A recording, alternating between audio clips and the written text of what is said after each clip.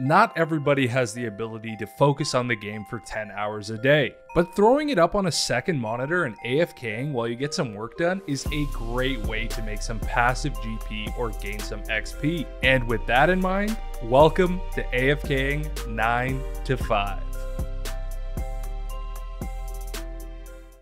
Fellas, welcome to episode 1 of my new series. The whole point of this series is to give you guys a full understanding of a bunch of different AFK activities you can do while either working from home, on a chill day where you just want to watch movies, or anytime you just don't want to focus on the game, but still make some gains. The idea is to give you a realistic presentation of what you can expect in a day while actually AFKing, and not just presenting you with idealistic perfect numbers. In episode 1, I'll be fishing Karambwans. This is one of my favorite AFK activities because of its consistent AFK time. First, we should talk about requirements. To unlock the ability to fish Karambwans, you need to complete Taibo Wanai Trio. This quest has pretty low requirements, being only 15 agility, 30 cooking, and 5 fishing. Upon the completion of this, you're now able to catch Karambwans, but they do still have a fishing level requirement behind them. To actually catch them, you will need 65 fishing. But on the other hand, this also gives you the access to catch the bait for Karambwans. Karambwans are interesting because I believe they're one of the only fishing activities that you can't just do. You can't buy the bait, so you have to catch it all yourself.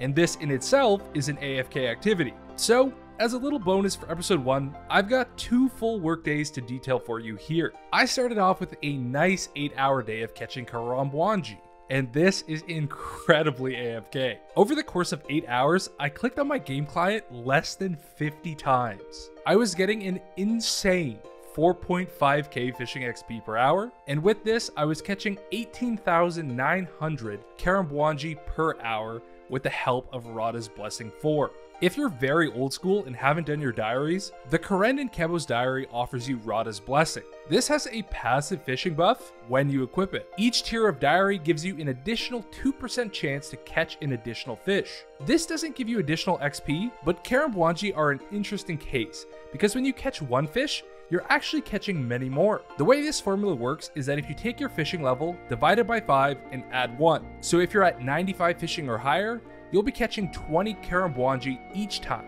And if you're at level 5, the lowest level you can catch these little fish at, you'll only be catching 2. If Rada's Blessing procs while you're fishing, that number will be doubled. So at 95 plus, you'll actually catch 40, and at level 5, you'll catch 4. During my day fishing here, my blessing procced 543 times, giving me an additional 10,860 fish. And trust me, this is a lot. You'll see how many Karambwanji I used in a day later in this video, so stay tuned for that. And with all that info out there, let me just give you my final numbers for my day of fishing Karambwanji. I fished for 8 hours, caught 151,420 Karambwanji, and I gained a total of 36,100 XP. I made no money today and didn't really gain a ton of XP, but I've set myself up for a lot of Karambwan fishing, and I won't need to return here for a very long time. And now, the juicy part.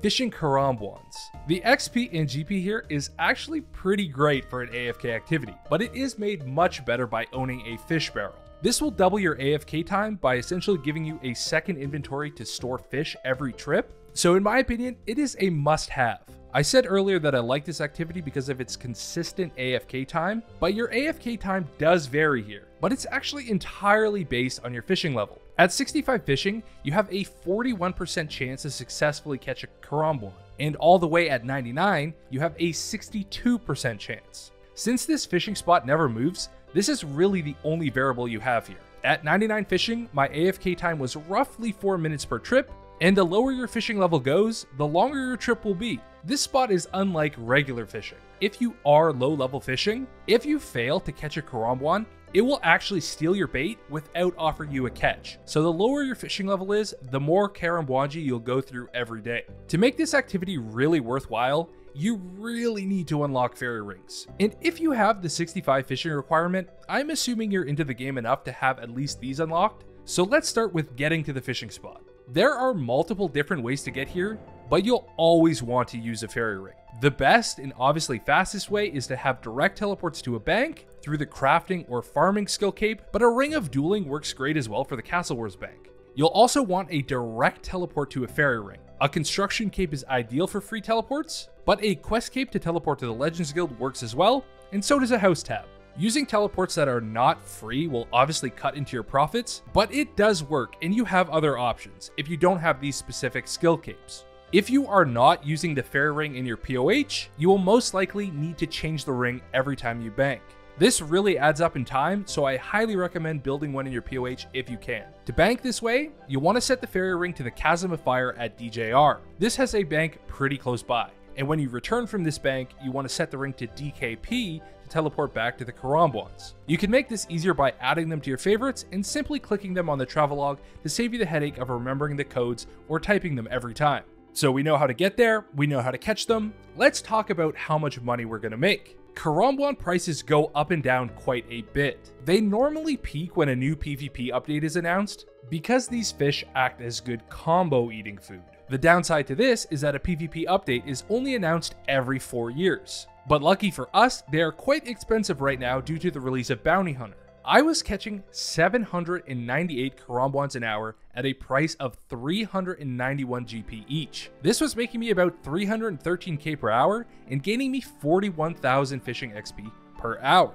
I don't want to get your hopes up, but when the prices settle, you're more likely to make closer to 250k per hour, but I spent 8 hours fishing, I caught 6,409 Karambwans, I used 10,259 Karambwanji, and just to note here, this is less than the amount of bonus I got from using Radha's Blessing, so I basically got a full day for free. I gained 328,100 XP, and I made 2.5 million GP. Karambwans are a great AFK activity for the workday, and I would highly recommend them for anyone who has the opportunity to play during the day. If you fish Karambwans 9 to 5 Monday through Friday, you would spend 40 hours fishing, catch 32,045 Karambwans, use 51,295 Karambwanji, gain 1.6 million fishing XP, and make 12.5 million GP at current prices. This one gets the seal of approval from me,